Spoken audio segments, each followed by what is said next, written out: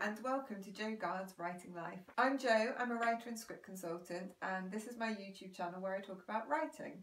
Now, this week I wanted to go a little off-piste and talk a bit about writing for video games. While storytelling in games has become more sophisticated in recent years, the approach to narratives within games and game writing is very different to the approach one would take when they're writing for film or television.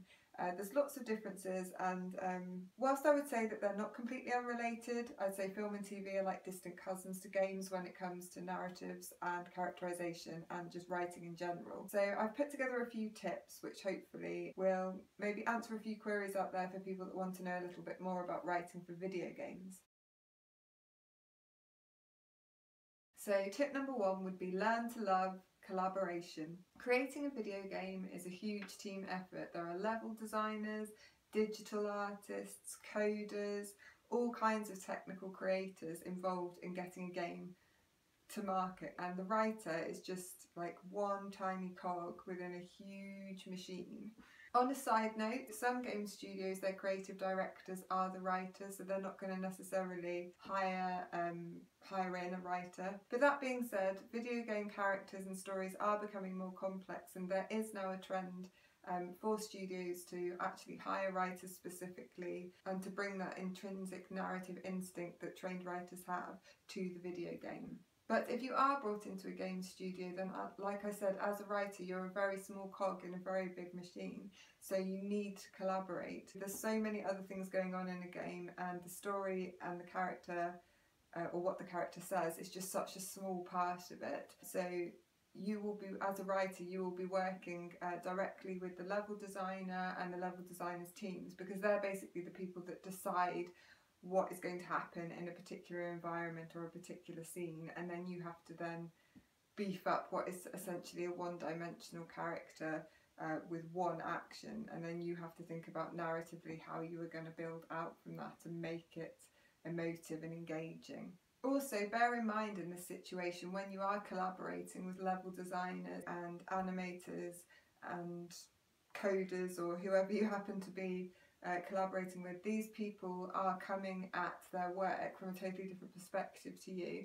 They're not used to talking about stories, they're not used to talking about narrative arcs, characterization, that kind of thing. Their language and their tools are different to yours, so it's not like when you work on a film or a TV show and you'll be chatting with the director when you're talking to digital creators. You're not necessarily going to have that common dialogue and that shorthand about stories and story arcs. So bear in mind, you're going to have to collaborate with someone that's essentially from a different world or a different background to you.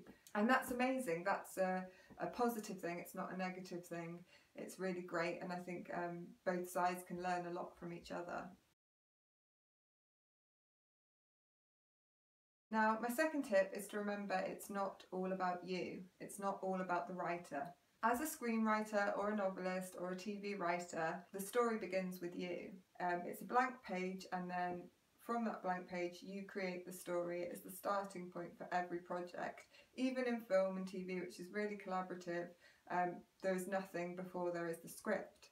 However, with games, you might come on board when the environments and the characters have already been created, and it's your job then to create some sort of emotionally engaging narrative for the audience or for the players. Often many things are already put in place before you come on as the writer.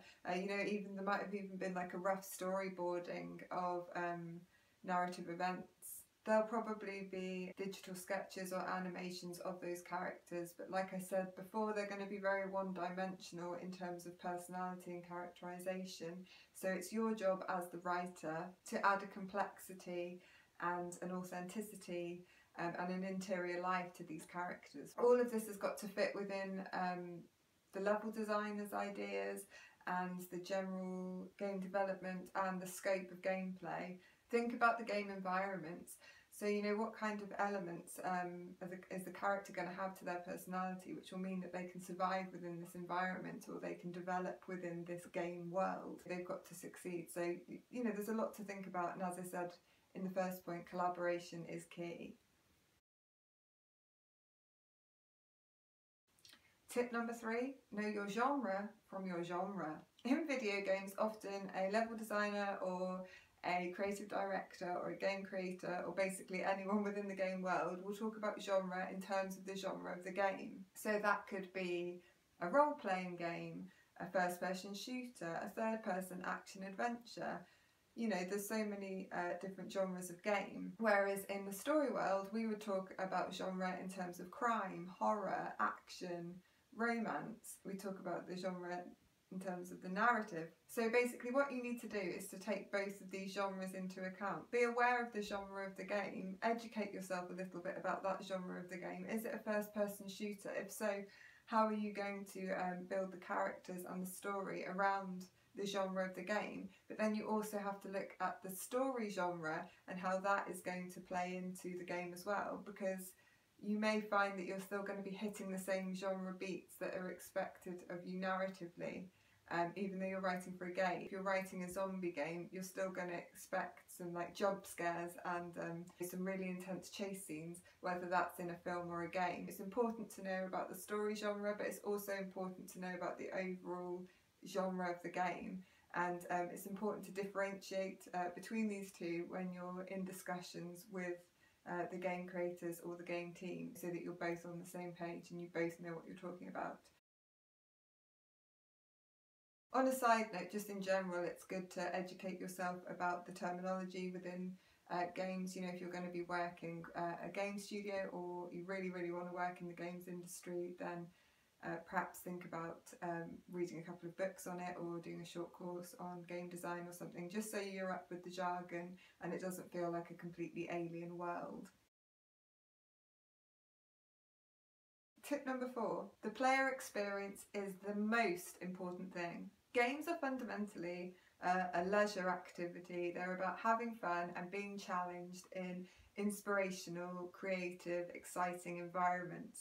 When it comes to playing a game, the player's ultimate goal is to beat the game or win the game, and any kind of story or narrative will always come further down the list. Ultimately, players are fickle. If they have to change their mind or change their intention halfway through the game in order to win the game, then they'll do that. But basically, the player's ultimate goal is to win the game. So therefore, when it comes to creating the main player character, it's quite tricky. It's quite a tricky thing to get right, because you obviously want a character that someone can engage with, because you want someone to want to play as that character, but at the same time they don't really care about the backstory or any sort of emotional ties. So you know, it's a very challenging thing to get right in terms of the balance of characterization and gameplay. An important thing to remember is that the player character, or the protagonist character, their wants and their needs and their goals are not the most important story element within the game.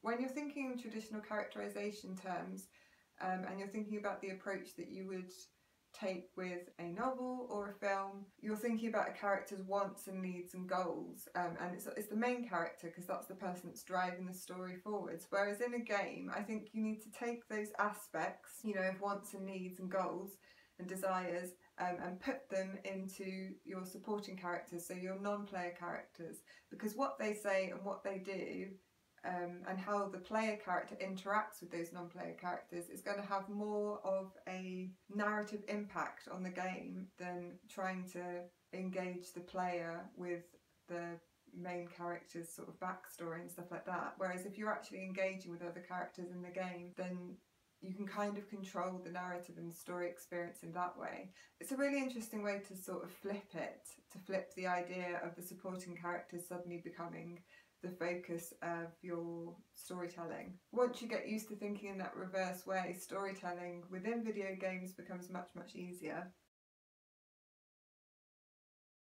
Tip number 5 is about format, and this is something that I was really interested to find out about when I first looked into writing for video games, because I was like, how would you do it? Would you write it like a script and say this and this happens in the game, and then, you know, there's a bit of character dialogue? You know, it's really confusing, and I just couldn't imagine what kind of format video game writing would take. To be honest, it's more of like a spreadsheet type thing. In fact, a couple of games writers that I've worked with actually have written in Excel, you know, Microsoft Excel. You basically have a column for the story arc or narrative, whatever, and then you have a column for any sort of dialogue and story related action, and that fits in to a much bigger sort of spreadsheet, which will have the environment that you're in, the level designer's goals. So the goal could be for a character to find a secret or to find a gun or something like that, and that is basically the whole point of the scene for the level designer, is for the character to pick up a gun or for the player to pick up a backpack or whatever. So that will be there, and then also on the spreadsheet will then be the layer that you put on, which is the storytelling layer or the interior characterization layer, whatever. So generally there isn't a set format like there is in screenwriting and playwriting and every other kind of writing, really. Video games are kind of writing their own rules when it comes to formatting. And if you think about it, it kind of makes sense, because like I keep saying, the story element is just a tiny part of the overall design of the game and the gameplay experience, so it would make sense that it just occupies a couple of columns within a much larger spreadsheet about a game. But obviously, like, if you go into a game studio, every studio is going to have a different way of doing things, so sort of be prepared to roll with the punches and go with it, but at the same time don't expect a traditional screenwriting format. And my final tip number 6, would be do your research. As with any writing job, I would hope that you would do your research. You know, if you watch a movie and you decide that you want to become a screenwriter, then I would suggest going on a short course to educate yourself about screenwriting, read a book on screenwriting, watch movies. And it's the same for video games. You know, just because you might be excelling in one area of writing, it doesn't automatically mean that you can just flip those skills and plonk them into the video game world. As I explained in this video, you have to come at the storytelling from a different angle. You know, you have to come at characters and structure and everything from a new angle. Learn those skills, you know, try and educate yourself about games. If you hate video games, don't try and write for video games. If you don't like them and you don't enjoy playing them, then I'd suggest not bothering, you know, try something else.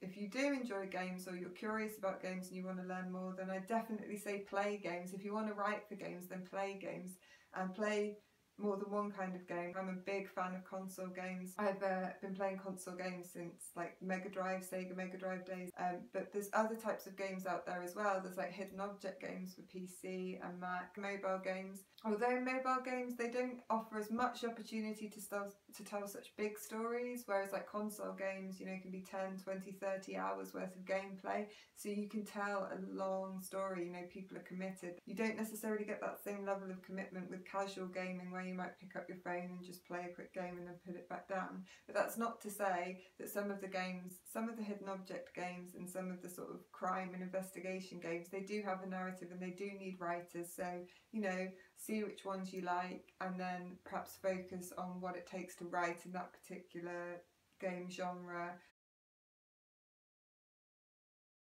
Here in the UK, the BAFTA website and BAFTA Guru, they've got heaps of stuff on games, and some videos on games and professionals talking about the game industry. I think they also hold events. I know Creative England holds gaming events now as well. So just get online and see if there's some events you can go to. Even if some of the events seem a bit more technical to you, I think it's worth, if you're really, really interested in working within this industry, then just going along if you can afford a ticket, or even better if it's a free event, I'd say 100% go along. Because you never know, you're going to learn something about the industry, and even if it's kind of a technical event and it's more suited to games coders or programmers or level designers, you know, it might be an opportunity for you to make some contacts and learn a little bit of industry jargon or a little bit about some upcoming new technologies. You know, I would just say take every opportunity you can. If there's no events near you or you can't really get around, I'd say look on YouTube. There's actually a documentary, The Last of Us, which is my absolute favourite game.